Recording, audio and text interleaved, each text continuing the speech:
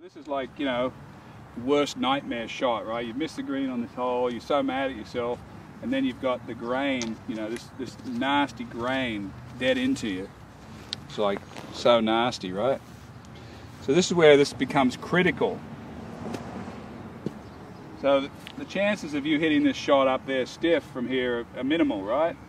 You go with the 60, probably get it up there. Real nasty into the grain, right? Right here, look at that. I've got a pitching wedge.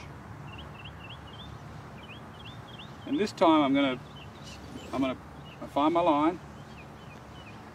And I'm gonna do an Alex Mercer shot that he leaned on that left foot. And I'm gonna play it with an ankle hinge. And what I'm gonna do, I'm gonna squeeze that ball into that turf, and it's gonna put backspin on it, so when it hits that bank, it's not gonna dig in, it'll skip off of it.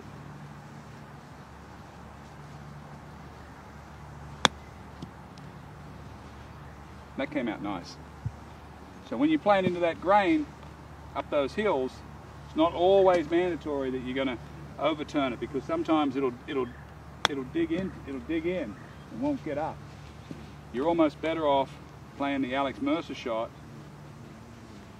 Get your weight heavy on the left and play an angle like a cut shot with a pitch and get it to skip. Because it's got backspin on it, it's going to hit that and skip like a rock would when you throw across a river or onto a pond. It's a great shot to have.